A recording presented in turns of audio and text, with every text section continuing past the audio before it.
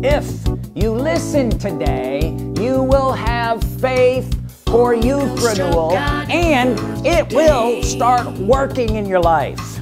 Holy Ghost, your God in the earth today. We've been given certain messages here, and I've been preaching on youth renewal. Well, if I've been given it, and you're here and you're partakers of this grace, which we talked about earlier, then you've been given the message of youth renewal. Then it's part of your faith. Almost 20 messages I've preached on it, and I preach for about an hour usually, but that's a lot of time to spend on one topic, but because we've been given it. And so should we be faithful to that part of our doctrine, or should I just ignore it and not talk about it anymore? No, we need to be faithful to what God's given us. How about you? You're gonna be faithful to it? You're gonna believe God for it? Yeah. So yes, we should be faithful to the message. And is God serious about it? Is God serious about his youth renewal? Yes, you should be too. If he's serious about it, we should be serious about it. I got news for you. You already believe in youth renewal. You already do. What's it going to be when you go to heaven? If you're a believer, a Christian, what's it going to be like when you go to heaven? What's going to be there? Well, there'll be prosperity. Sure, it's prosperity. What about healing? Yeah, I guess you don't really need it because there won't be any sickness there or accidents, you understand? What about youth renewal? Will that be there? Yes. What do you think eternal life, and we all know this, that eternal life is youth renewal. Right.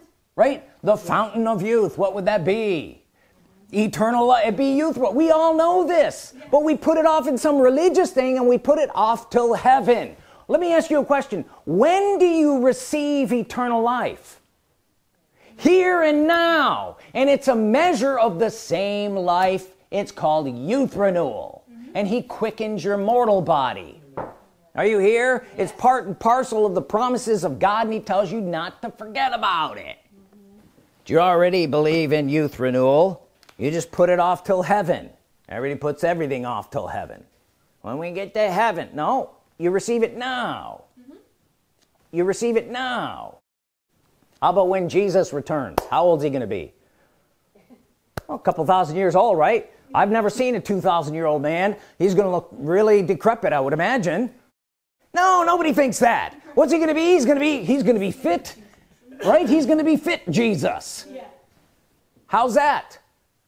Youth renewal, everlasting life. He's partaking of it. Say, he's partaking of it. He's partaking. And so are all the saints on the other side partaking of it. Yes. Who does this?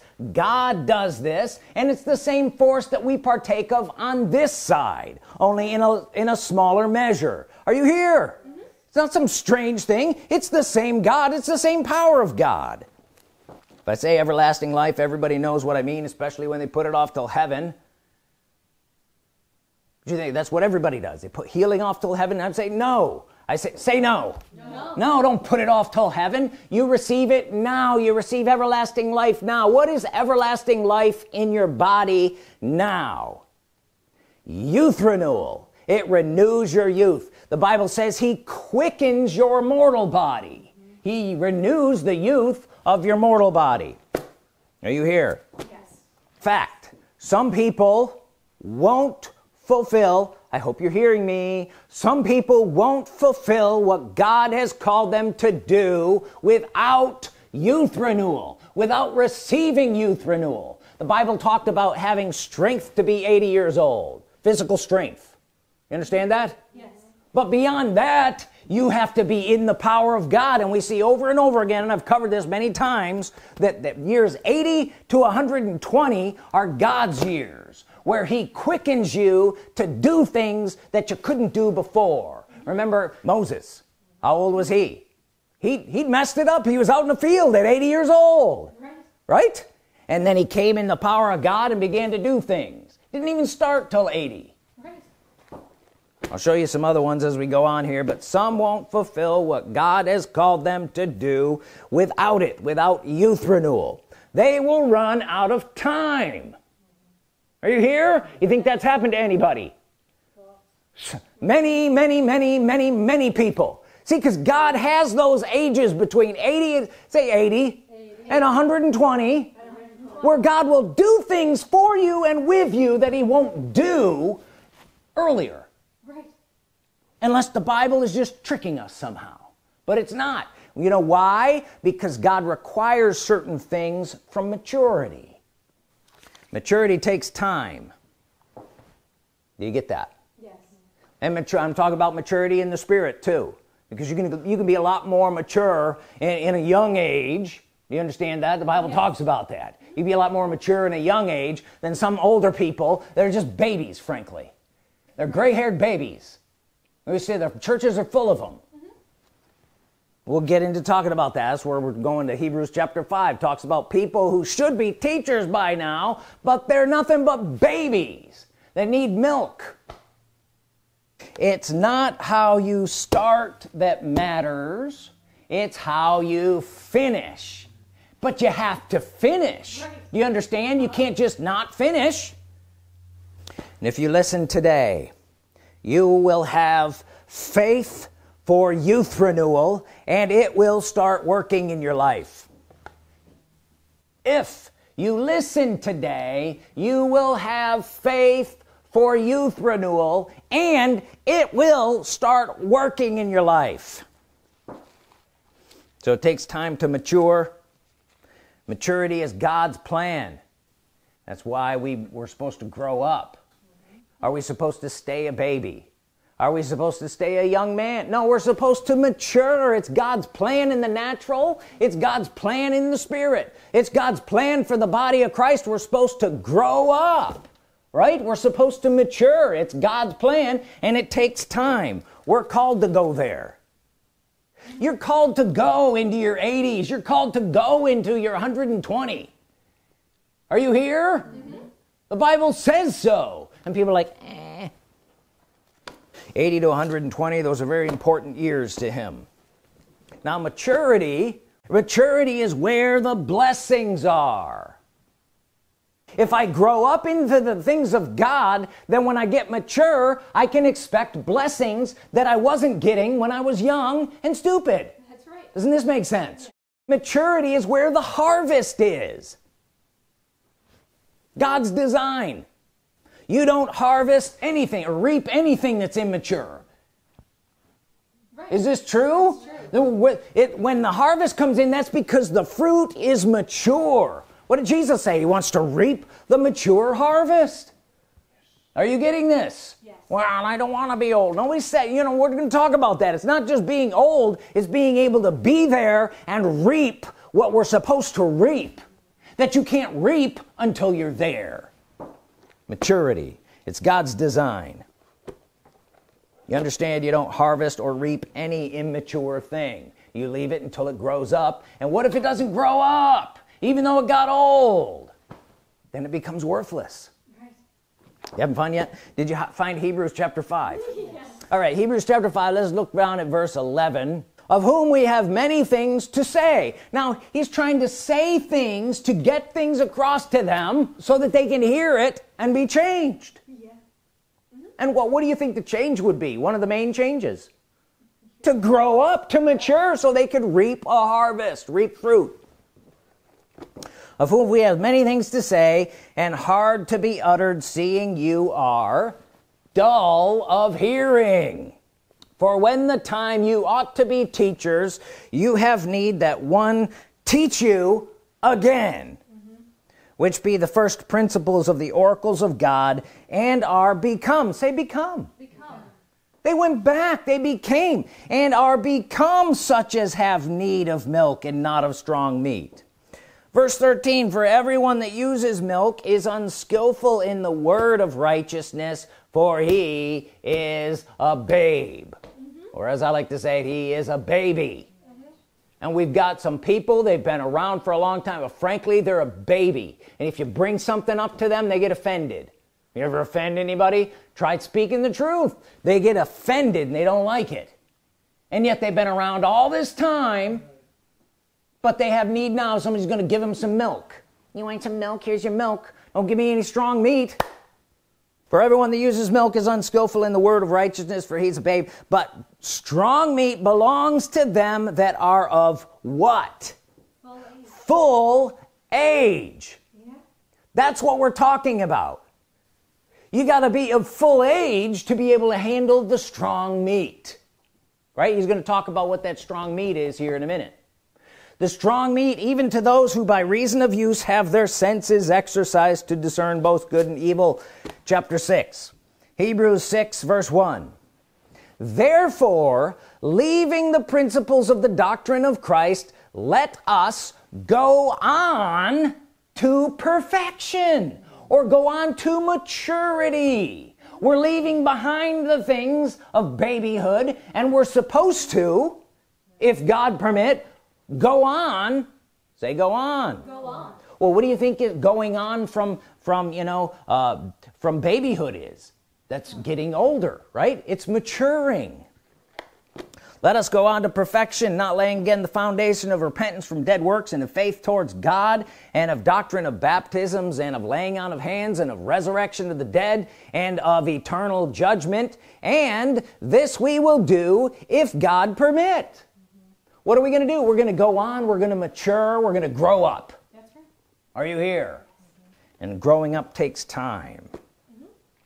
For it is verse 4, for it is impossible for those who were once enlightened and have tasted, say tasted of the heavenly gift, and were made partakers of the Holy Ghost, and have tasted of the good word of God, and say and the powers of the world to come. What is the number one power of the world to come? Everlasting life. What is everlasting life? What do we know that to be? Youth renewal. What does it say? An adult or a mature person who's gone on to maturity is going to acquire and taste, and frankly acquire a taste for everlasting life or youth renewal. Are you here? Are you seeing this? And he makes this, I find it very interesting here, he makes the connection to partakers of the Holy Ghost and the powers of the world to come.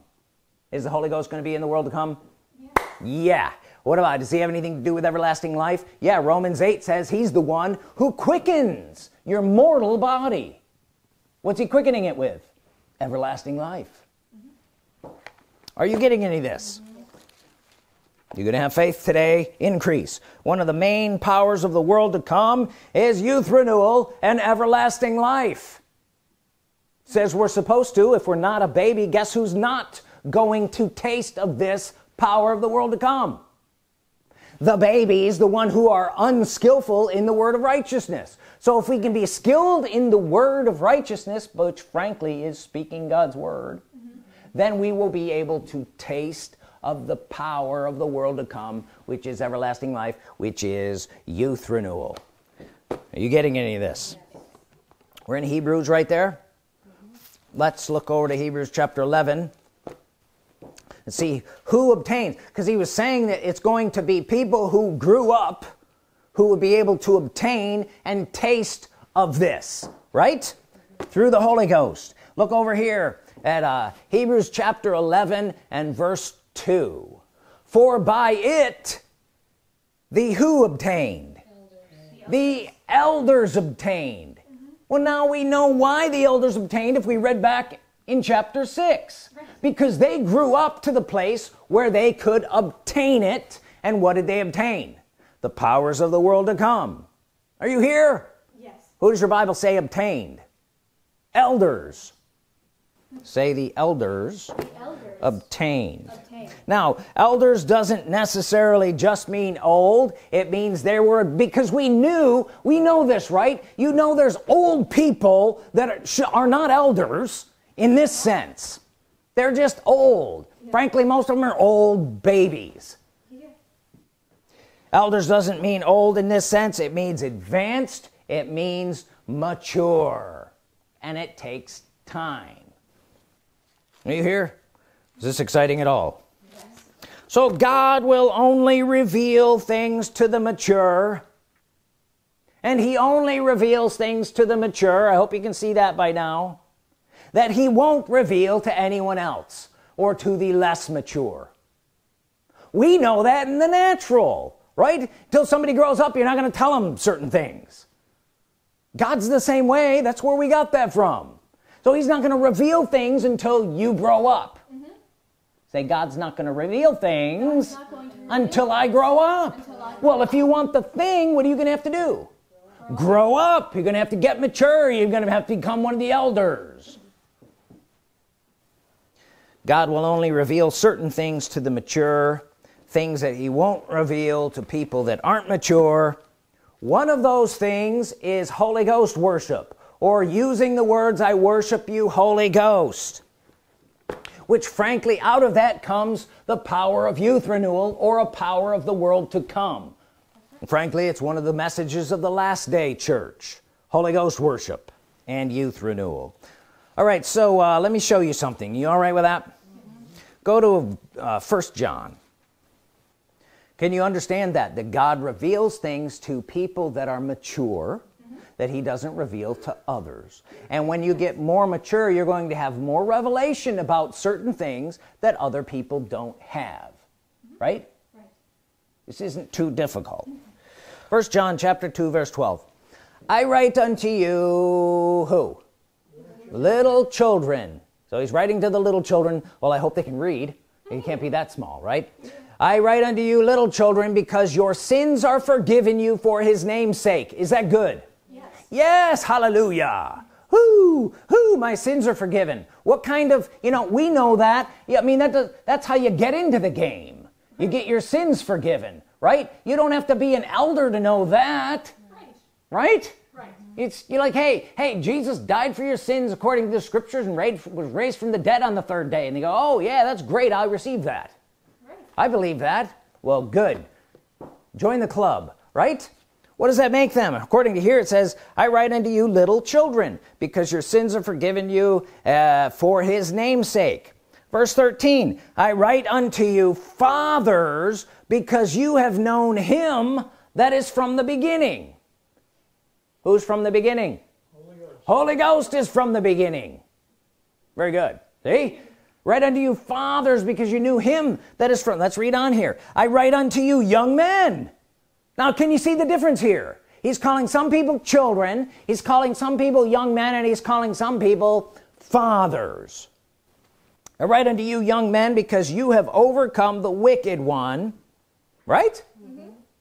I write unto you little children, because you have known the Father. Are you getting this? Yes. I hope you're seeing this. Verse 14, I have written unto you fathers, because you have known him that is from the beginning. He says the same thing again. Who have the adult fathers, the mature, the elders have come to know? They were at once, you got to understand, at once they were young children. They went through this progression, having their sins forgiven. Oh, then they went to be a young man, right? But then they matured in their faith to where now all they know is him that is from the beginning. Are you getting this? Yes. Who? Holy Ghost. I've written to you fathers, because you have known him that is from the beginning. I've written unto you young men, because you are strong, and the word of God abides in you, and you have overcome the wicked one. You see that? You can see how that's playing into the young man's psyche. Hey, I've overcome the wicked one. Yeah, I'm strong. Is that good news? Yes. I'm not berating any of those steps. I'm simply pointing out that as you become mature, you begin to know him. Say, know him. Know him. That is from the beginning. Right. The eternal living God, whose name is the Holy Ghost. Are you getting this? So, Holy Ghost worship, if you can follow me and hear this, is a mature message. I've been saying this over and it took a long time to get here. What did it take to get here? It took some growing up, right? It didn't just happen. It took some growing up. Worshiping the Holy Ghost, knowing him that's from the beginning, is a mature message. It's time for the church to mature and come to this, because frankly, Jesus can't return to a church who hasn't let him go away yet. That's right. It's an end time message. Well, guess where we are? We're in the, shouldn't the church be growing up by now? Yeah. Yes. We're in the end time. This is an end time message, knowing him that's from the beginning. So the church must mature. Now the elders are the ones who obtain, are you here? The elders obtain youth renewal from knowing him that is from the beginning. Who should youth renewal really apply to anyway? The elders. Right. You don't really need a whole lot of youth renewal until you become an elder. Well, but it's through worshiping the Holy Ghost, knowing him that's from the beginning, that you obtain, say obtain, youth renewal. And you get it in the room of Holy Ghost worship. I hope you're getting this. I'm just going to continue on here. Now, God doesn't have a problem with the elderly. I don't know why you would think he would, but God doesn't have a problem with the elderly. He has called you to be an elder. He has set it up that way for you to grow to maturity. He has a problem with the age-related issues and limits. Are you getting this? Yes. God doesn't have a problem with maturity or becoming into your 80s and all the way up to 120. He doesn't have a problem with it. He has a problem with all the issues and limitations that come with that. Are you here? Yes. When was Abraham's most productive years?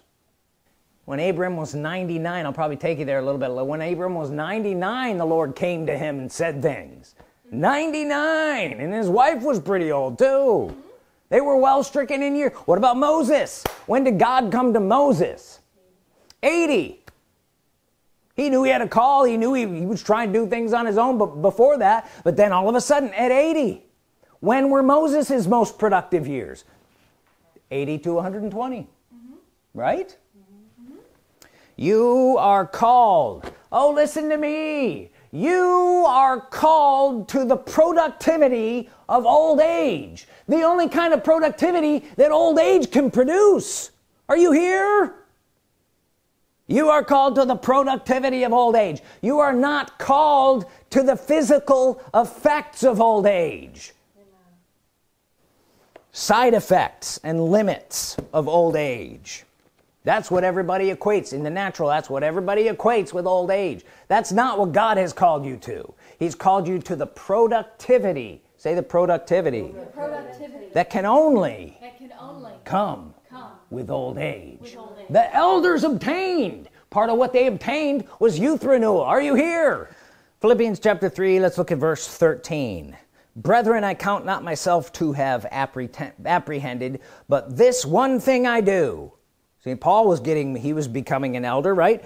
But this one thing I do, forgetting those things which are behind, and reaching forth unto those things which are before, I press towards the mark for the prize of the high calling.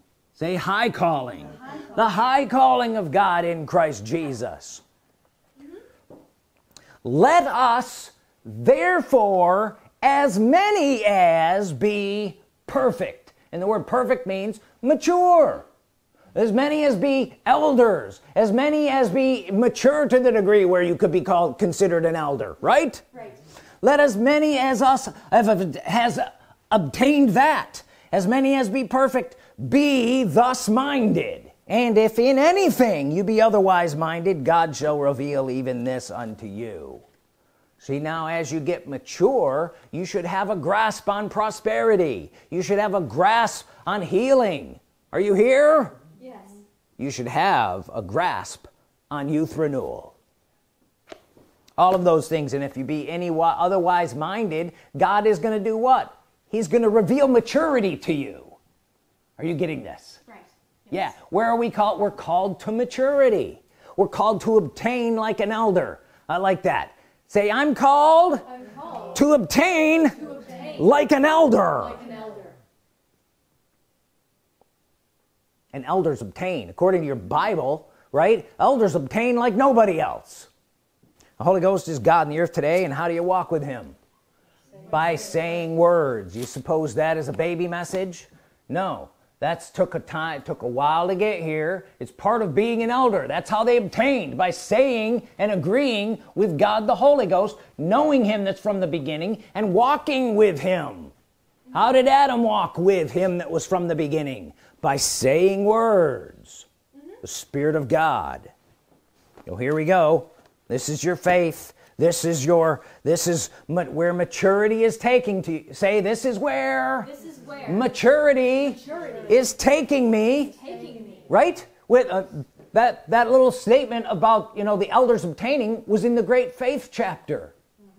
How did they got there by faith. They obtained by faith. Faith is not being moved by what you see. Faith for an elder is not being moved by what you hear. Faith for an elder is not being moved by what everybody else thinks. Are you here? Even in the natural, people that get older and they know something about something, they don't want to hear what the stupid kids have to say anymore. Because I know. You understand? They're not moved by that. Same thing when you grow up. You must call your youth renewed. An elder calls it that way. Abraham, when he was 99, I'll take you over there, began to call things that be not as though they were. He didn't do that until he was 99, because it's a mature thing to do, is to call things that be not as though they were. You must call your youth renewed. Now an elder in the Spirit is going to know that. That's how you obtain. This is mature faith. You must call your youth renewed every day. Don't be moved by what you see or feel or what others think. Right? This pleases God. This is maturity in the faith. Are you here? This is maturity in the faith. The power of youth renewal is in the calling. The power of youth renewal is in the calling. Flesh responds to the calling. Flesh responds to the calling. What are you calling? You're calling it's youth renewed. Is this any good? Should be. There's nothing like youth renewal. There's nothing like the power of youth renewal. There's nothing like receiving it. Why do you think heaven's full of it? You're going to get to heaven, you're going to go, ooh, what is this? It's called everlasting life. It's called youth renewal. Oh, I feel like I would never die up here. Right? Well, it's the same power down here. It's the same God that we serve. It's the same life force that quickens us. And you start to get a taste of it. We're tasting of the powers of the world to come. Who are the elders? You still here? Yes. Pretty excited about it. Let's go to Romans chapter 4. Whoo! Yay, preaching myself happy. That's what Hagen used to say all the time. Preaching myself happy. Romans chapter 4, you there? Verse 17. As it is written, I have made thee a father of many nations, before him or like him, whom he believed, even God, who quickens the dead and calls those things that be not as though they were. So Abraham began to call things that be not as though they were. Do you understand that? That's the maturity factor. He begins to say things about himself that God said about him. Are you here? Yes. But let's look back at just a couple words there. It says, before him whom he believed, even God, who quickens the dead. Was Abraham dead at this time? No. He quickens the dead. Abraham wasn't dead. That's not what he was talking about. What did God quicken? He believed God that quickened his dead-like body parts. Yes. Are you here? He wasn't dead, but those things had matured to an age where they weren't working the way they should be anymore. Are you here? Yes. That's exactly what he's talking about. And you know it. He wasn't dead. God wasn't talking to a dead guy. He was talking to an aged guy, an elderly guy who couldn't have kids, and neither could his wife. So what part of quickening the dead do you not understand? He made him and his wife alive. He renewed their youth. Dead refers to the age-related effects. Dead referred to the age-related limitations. Abraham said, hey, I'm 99 years old. You say I'm going to be a father of many nations? And my wife, remember, he said all of these things. My wife, she can't bear children either. She's well stricken in age. I'm as good as dead as far as childbearing goes. Are you here? All right. So when it says, oh, who quickens the dead, say quickens. Quickens. What does that mean? Makes alive. Who? He believed God who made alive dead parts, dead body parts, parts that had become old, which means he believed God for youth renewal. How is this not preached in every single church across the land when he's Abraham, for goodness sakes? What did he believe God for? Oh, he believed God for Isaac. How did he believe God for Isaac? He couldn't have Isaac unless he believed God to quicken the dead, and not dead as in dead, but as in old to the point where he couldn't function anymore. What does God do? God does this. He believed God who does this. Do you believe God does this? It's the same God. We all say, oh, our faith is of Abraham. Is it? And where do we get this revelation of youth renewal? We get this revelation of knowing him that is from the beginning. We get this revelation by the Spirit of God, who reveals things to people that are mature that he doesn't reveal to other people. All right, like Genesis chapter 17, let's look at verse 1. And when Abram, see how it says Abram right there? Abraham means the father of many nations. He wasn't even Abram yet. I mean, he wasn't Abraham yet. He was Abram. And when Abram was 90 years old and 99, the Lord appeared to Abram and said unto him, I am the Almighty God, walk before me and be thou perfect. And I will make my covenant between me and thee, and will multiply thee exceedingly. And Abram fell on his face, and God talked with him, saying, As for me, behold, my covenant is with thee, and thou shalt be the father of many nations. Neither shall thy name be any more called Abram, but thy name shall be Abraham, for a father of many nations have I made thee. Now, from that moment on, when he was 99, he began to call things. Say, call things. All things.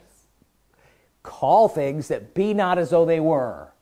What was he calling? He was calling himself the father of many nations. Up until that day, he never called himself the father of, are you here? Yes. He never called himself the father of many nations. So he began to call. I'm telling you, the flesh responds to the calling.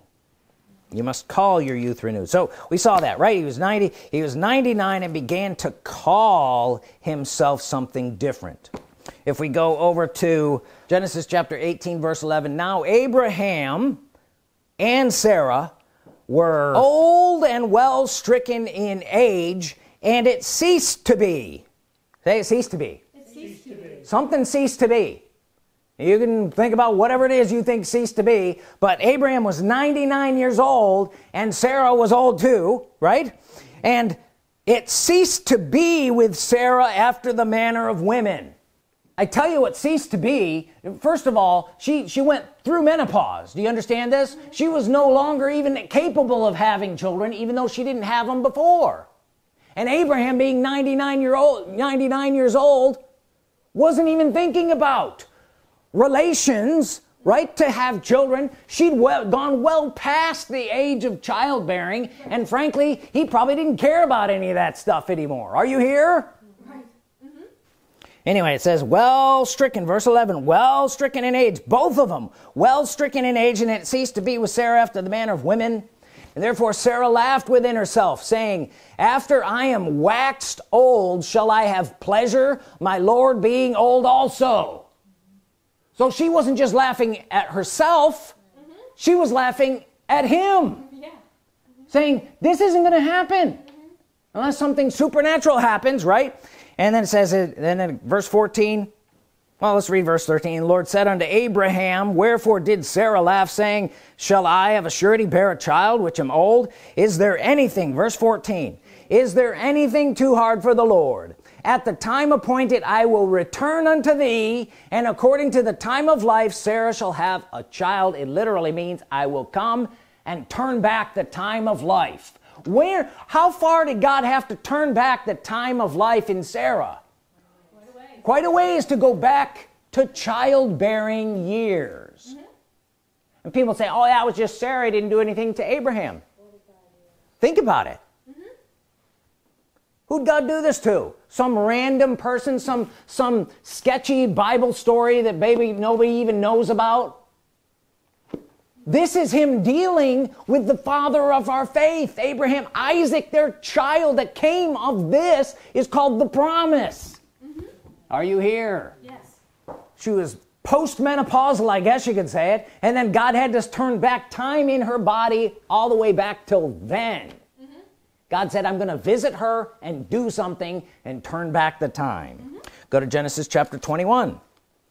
And let's look at verse 1. And the Lord visited Sarah as he had said. And who? The Lord. Who did this? The Lord. The Lord visited Sarah as he had said. And the Lord did unto Sarah as he had spoken. For Sarah conceived and bare Abram a son in his old age. Now, did it actually change the age of Abraham? No, he was still as old as he was. But God quickened both of them. What do you mean both? I think he just quickened Sarah. Well, that'd be fine. But he also quickened Abraham because Abraham did have a part to play. Do you understand? Yes. Sarah conceived and bare Abraham a son in his old age at the set time of which God had spoken to them. Looking, and Abraham called the name of his son that was born unto him, whom Sarah bare unto him, Isaac. Whoo! Now, over the period of time here, Sarah actually dies a little bit later. And then go over to Genesis chapter 25 and verse 1. Then again, Abraham, what does it say? Abraham, after years that Sarah finally passed on, Abraham took a wife, and her name was Keturah, and she bare him Zimran, and Jekoshan, and Medan, and Midian, and Ishbak, and Shua. What?